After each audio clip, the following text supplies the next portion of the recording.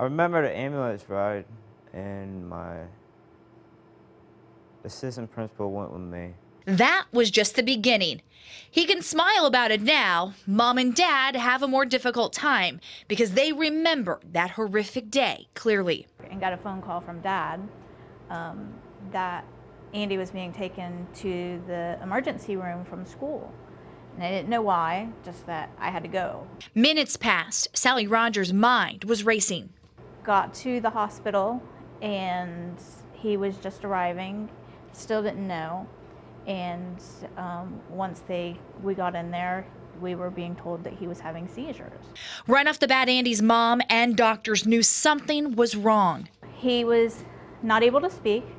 He was kind of groggy. They had given him the Benadryl. Then tests come back, swelling in the brain.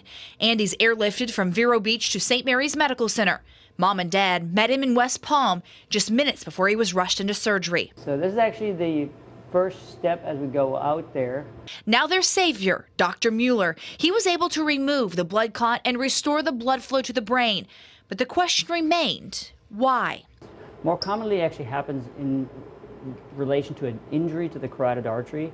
Happens during sport or after a fall. You can tear an artery, and that's actually a more common type of stroke or cause of stroke in a young patient. But for Andy, that wasn't the case. Tests revealed he has a blood clot disorder, but they can't be sure that's what caused his stroke.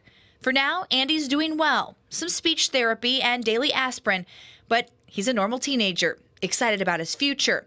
A future his parents are excited about too, even though they're always going to worry about Andy. I will never not freak out. Well, doctors say that the symptoms are the same for kids as they are for adults when it comes to a stroke. So it's important to understand the acronym FAST.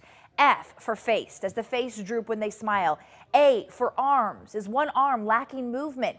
S for speech. Is the speech slurred or strange? And T, time is of the essence. If you observe any of those signs, immediately call 911.